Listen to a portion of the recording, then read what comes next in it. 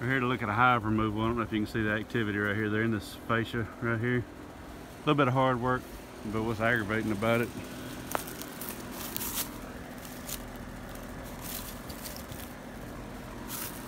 Somebody's used 2 whole cans of wash freeze on them. A bunch of dead bees up there. They have no idea what they're doing, because you know you can't get to the colony. You're not ever gonna kill the hive that way. All you're killing is foragers coming and going, wasting a bunch of time, wasting a bunch of money on wasp freeze. But with all that, you don't want that crap in your equipment. So as you're working on this stuff, you don't want to suck up any of those dead bees in your vac. Depending on how deep they were able to spray, if they got it on any comb, you don't want any of that comb. Have to throw it away. You don't want it in your equipment. You don't want to use the wax, especially if you're using it for skin products or something like that. You got anything good? Probably not. So the sun is setting down, the bees are starting to set in.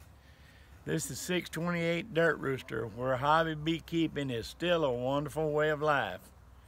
We're sitting out here watching the bees just feed off the sugar water and putting a few drops on top of the bottom of the jars and watching them come up top and feed off of it. And it's neat just to watch them suck it up. It's amazing how quick they can make just a few drops of sugar water disappear. Come on, girl. What's wrong with you?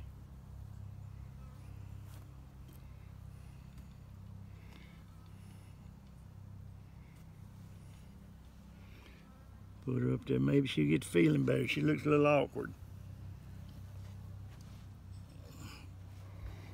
Oh, down she goes. I think she must be one of those that's phasing out. So, they're feeding a little pollen to the bees. Just here it is, November the 25th, and give them about a cup full of pollen a day. Just playing with them.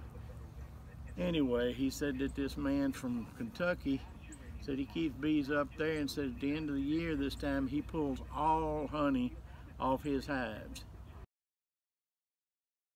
I believe he said he was running 300 or 400 hives, but pulling all the honey off and not feeding them anything other than just a mixture of sugar and what's the stuff I got by my coffee pot that I drank. Can't remember what it is. The stuff in the bottle with the mother.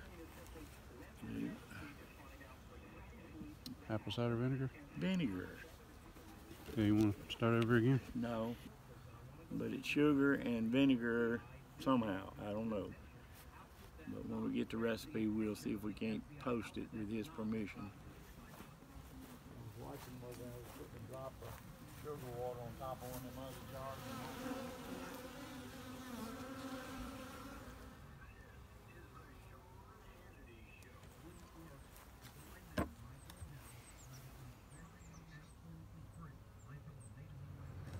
Amazing the color difference of bees out of the same hive.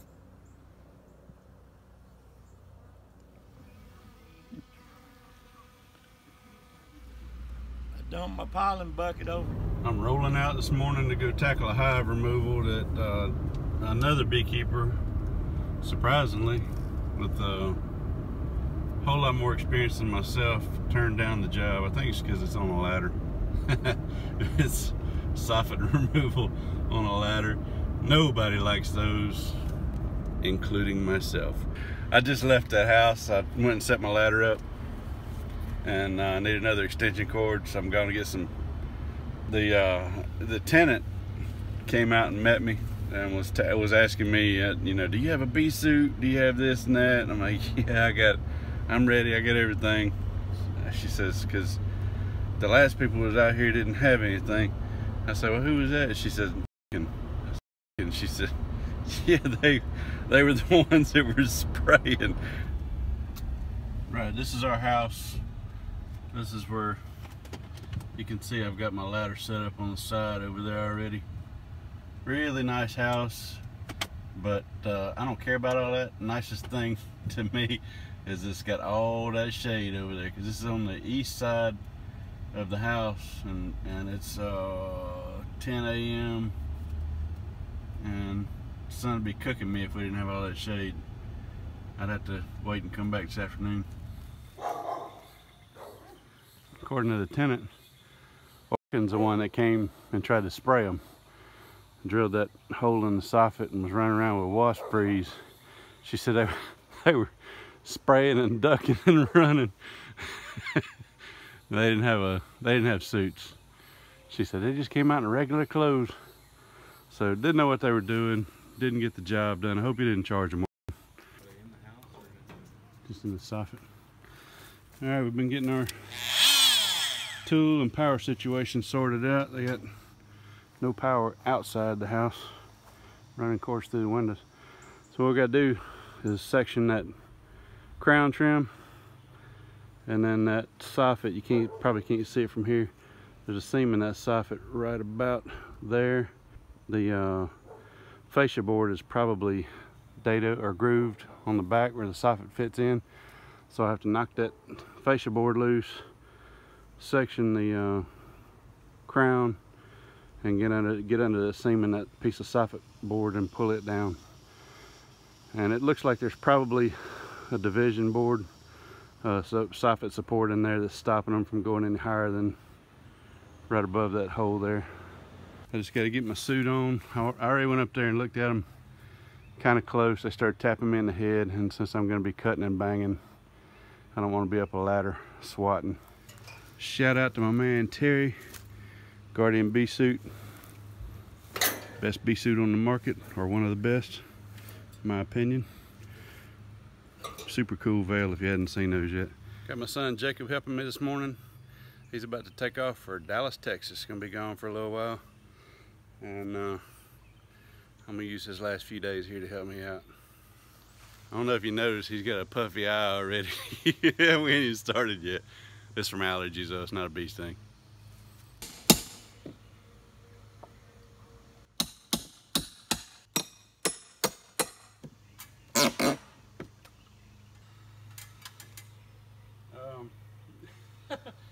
One thing I forgot, we need to light the smoker. Yeah, I was gonna ask you that earlier. Huh? I was gonna ask you that earlier. Yeah, I didn't even think about it. I started out with no gloves on. I'll probably finish up with no gloves on, but I pulled one piece of trim down before it struck me that I forgot to light my smoker. And when I say it struck me, it happened to be a bee with a stinger. So smokers go on, I'm going back up to finish pulling that soffit out. Squirrel's been chewing there. Squirrels are bad about getting up in these spots and chewing holes. They got honey dripping out of the soffit already. And all I've done is stick a nail bar right up in the edge there. See it?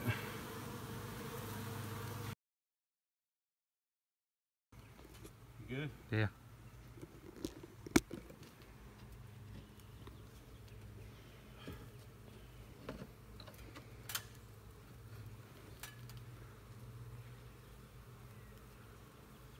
Back up.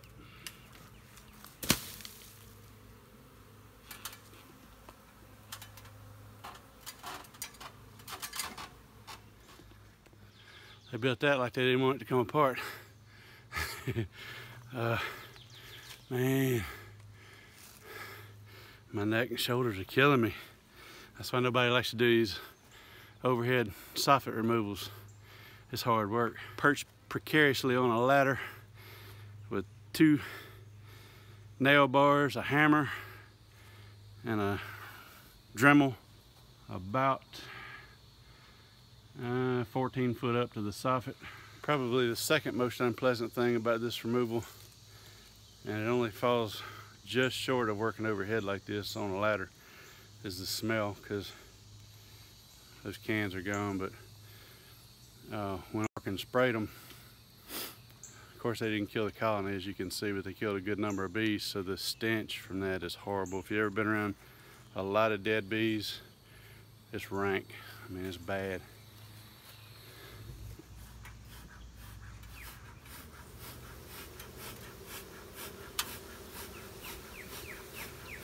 Wow, that is a lot of freaking bees. Good Lord.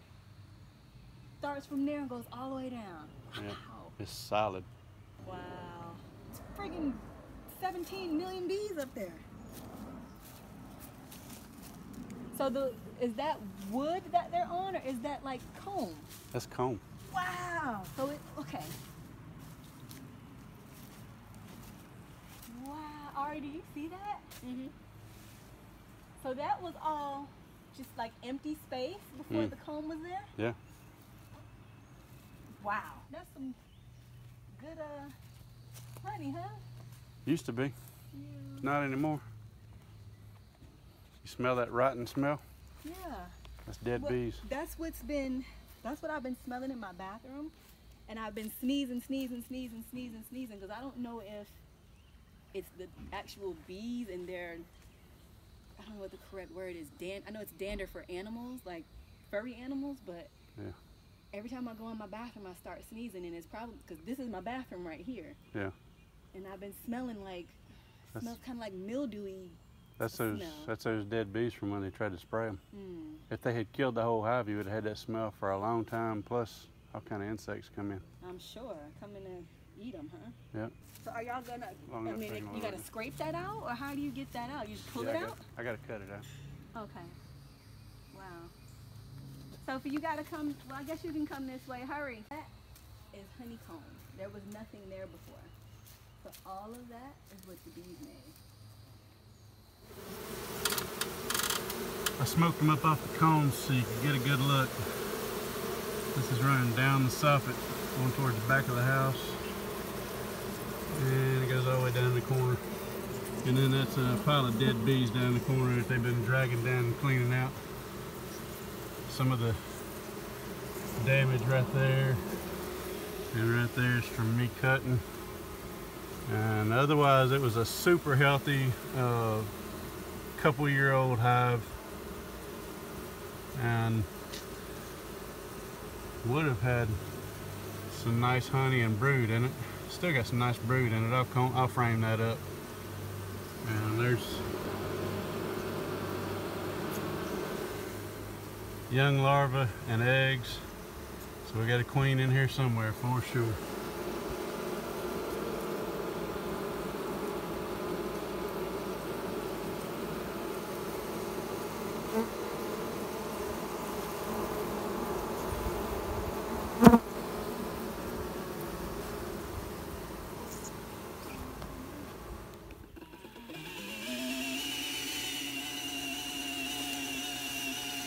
We pulled out, what, 4 good brood combs here. Hadn't seen a queen yet. I know we got one in there. Of course, we've got eggs. That's 6 comb sections now. The first 2 were all honey. The next 4 were brood. And they calmed down pretty quick, so I was able to take the suit off. Either that or they're just fans of Gas Monkey Garage.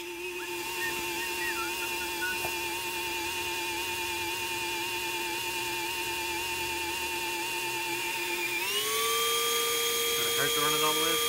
Nah, the hose is short enough, it won't hurt them.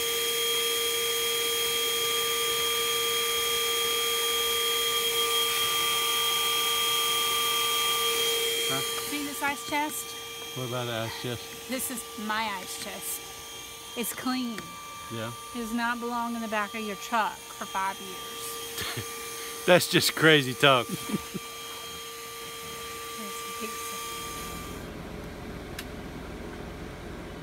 We got about 6 brood combs we're saving. That over there is a bucket of honey and pollen and trash. I've just been letting the honey run out in this trash pile here. The ants or coons or whatever get it. There's so much honey running out down the edge of that roof. That pool filter is just covered with honey. I had to scoop my ladder over because it was all running out, like I had just gone through and cut all the combs wide open. We're taking breaks. See, my pants are soaked, my shirt's soaked. It's hot out here. Thankfully we're in the shade. No breeze, but shade, and it's not unbearable. Just having to take breaks and drink plenty of water, eat plenty of Little Caesars pizza. We'll get it done. We're about a little over halfway at this point.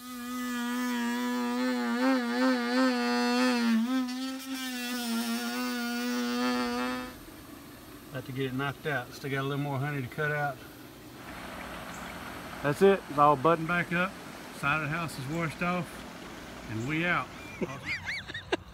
And to have them pop inside my, have it pop, the blister popped in my mouth. You can taste it.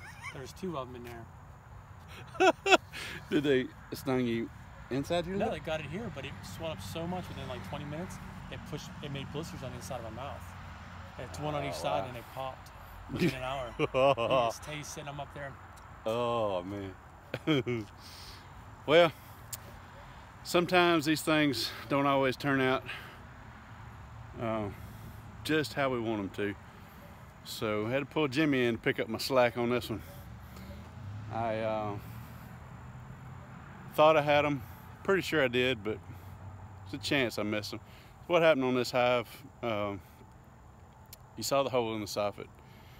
The company that wanted me to come do this was a property management company.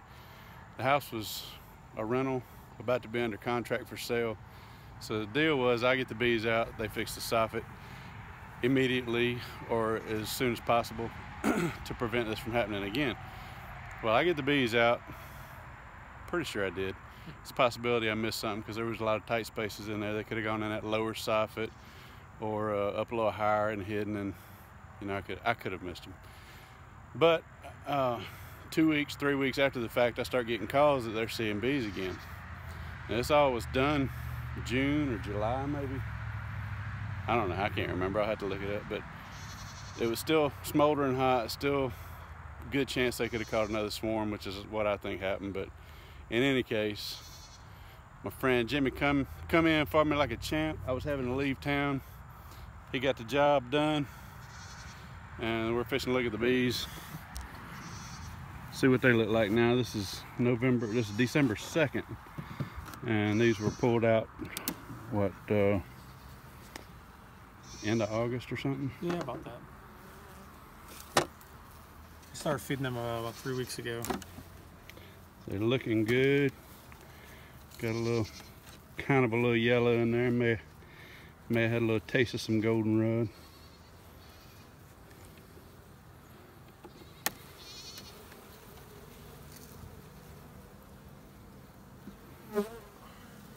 Yep, got a little bit of yellow on them. Got some good brood going still. This is, like I say, December 2nd.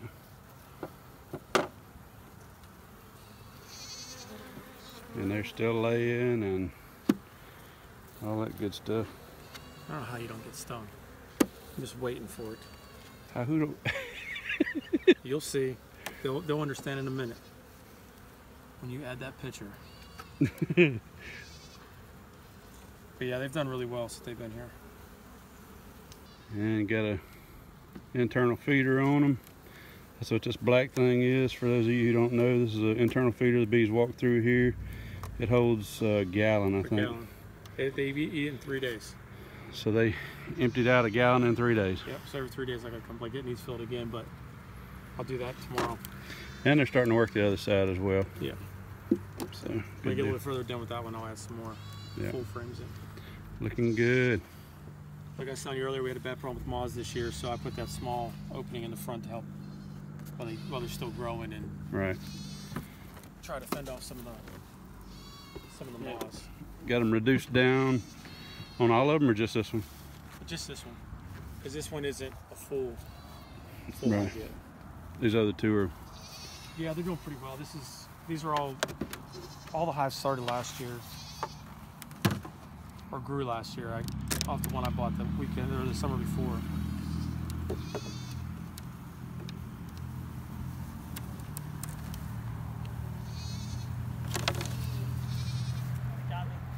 No, already? We just got in them. That burns. Yeah. They got me. Head stings don't feel good. No, yeah. You see my past experience, head stings. So this all came off the first hive that I started, which is this other one. It's been nicknamed Red's Tower of Death. So we won't open that one. It's pretty strong, pretty aggressive. I don't know why. The ones we've gotten off that haven't been as aggressive. But every time I open this one, I get stung. I swell up. It's not fun for anybody, unless you're watching. All right, we don't have to open it. You sure? Yeah, we're good. Should we start that? That's Red's Tower of Death? Red's Tower of Death. Well, they're looking good. Yeah. We'll grow some more this year. I just had to pick one out of my hair. Me too. You saw where I had where I pulled the hive out, right? Yes. Where were the bees when you found them? All you had to do was look on the other side of that little fire break, and there was another 3 foot of hive. Another 3 foot. They moved up. They did. So yeah, there was 3 feet on the back side by what it was about 2 foot wide. Was it new comb or old comb? Both. You just I don't My know how you bad. didn't hear it hum. Because when I got up there close, you could hear it humming through the. I was dead silent when I left. There's a few in there. Let's see what they did to me. Well, we got it taken care of anyway.